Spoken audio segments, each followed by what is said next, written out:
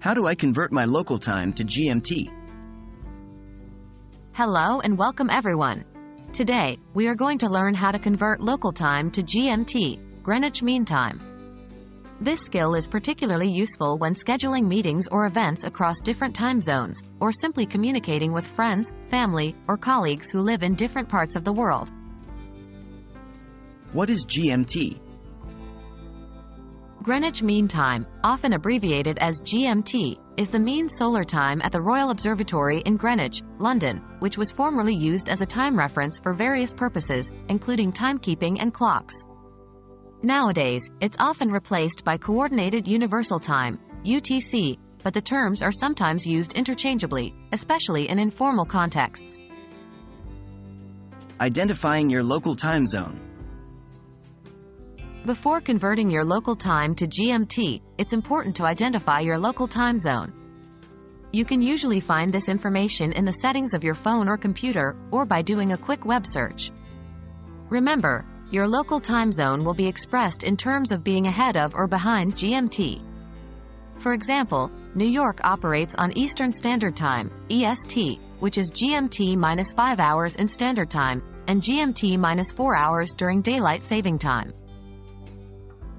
Converting to GMT. Once you've identified your local time zone, converting your local time to GMT is straightforward.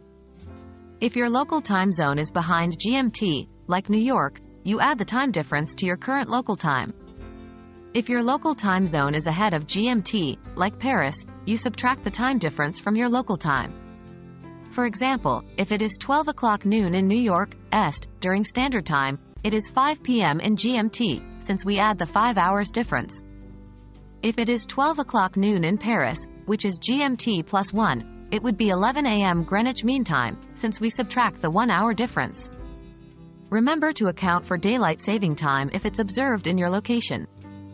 During Daylight Saving Time, the time difference to GMT usually changes. It's reduced by 1 hour if your location is behind GMT and increased by 1 hour if your location is ahead of GMT. Checking the conversion.